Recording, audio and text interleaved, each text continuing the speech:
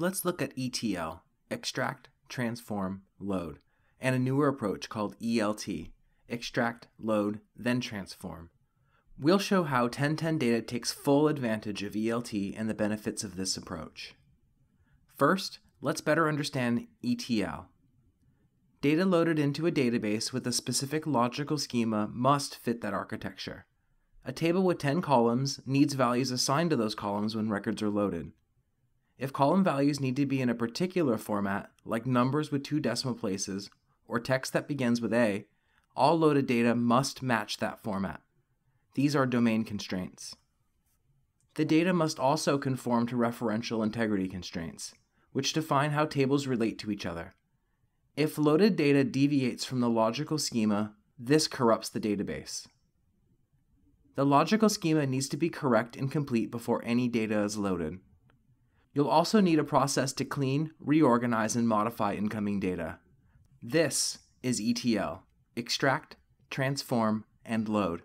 We extract data from the source system, transform data to match the logical schema, and load transformed data into the database. Since transformation happens before you import data, we aren't using the database itself to power the transformation. But we can. Just switch the T and the L. That brings us to ELT. For ELT, extract, load, transform, transformations occur after data is loaded. The 1010 data platform does the heavy lifting. With a schema-centric database, constraints prevent you from loading whatever you want into predefined tables and columns. In 1010 data's schemaless database, there's no predefined logical schema. Data makes its own schema as it's loaded. Most transformations can be done in the platform. With ELT, we load data as is, without upfront data modeling. We then use exploratory analysis to better understand it. This is most helpful with large data. It's easy to understand a 15 record table. It's much harder to understand a 10 billion record dataset. Once we've used the platform to understand data, we can design transformations on it. Here, 1010 data's interactive capabilities pay off as we prototype transformation at scale. When we find something we like, we save the query and incorporate it into the transform stage of ELT. Let's walk through an example. We need to load data from an operational data store to the 1010 platform. We'll use known data to cut down on investigation. The data is in good shape, as it came from a well-designed OLTP, or Online Transaction Processing System. We're aiming to make the data analysis-friendly. As small dimension tables get denormalized into larger fact tables, codes can be standardized and standard KPIs pre-computed. If the data is dirty, we may need additional transformations to clean it.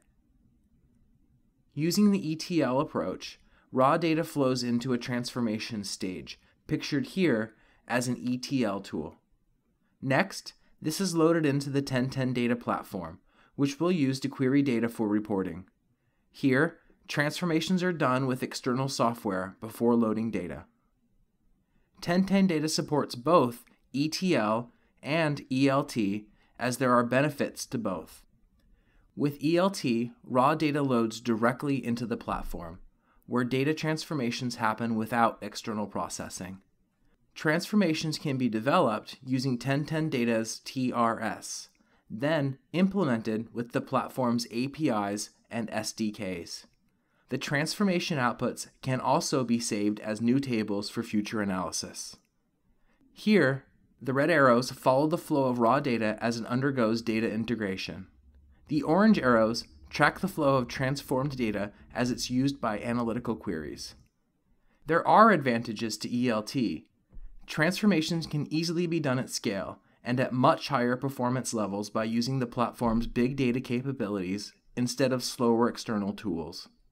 Also, transformations are defined in the 1010 data query language, the same language used in queries and analysis. Users can do analysis and data transformation design.